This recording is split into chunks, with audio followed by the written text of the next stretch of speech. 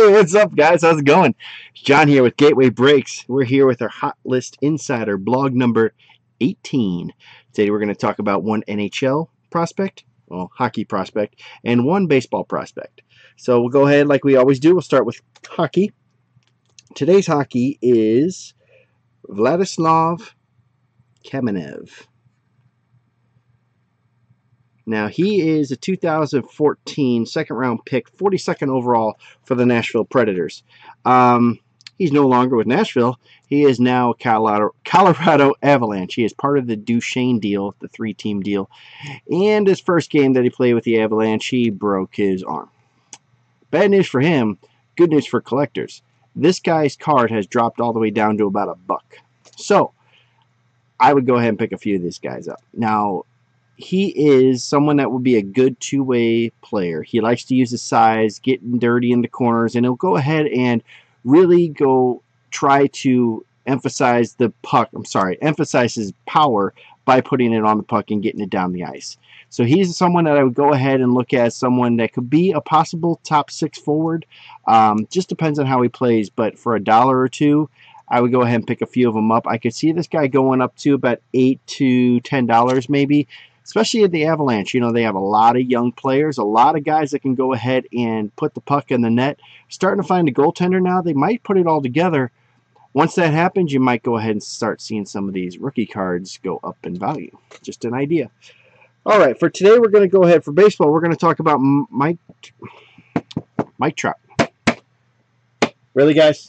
Really? I give you one job, and you blew it. Hey, wait a minute. You know what? While we're sitting here, let's do this. Today's guy we'll talk about is Scott Blewett. So that makes it easy. So Scott Blewett, he is the number 7 overall prospect for the Kansas City Royals. He was drafted in 2014. Has a great fastball and a curveball that's coming together pretty nicely on a grade. He has a 55 grade fastball, so that's pretty good for him. He is a starter, which is good since he's not a closer, because that would be bad if you're a closer and your name is Blewett. I gave you all I got. But anyway, he's a big guy. He's 6'6". He has a great work ethic. And they're hoping this year that in the Kansas City system that he starts putting it all together this year.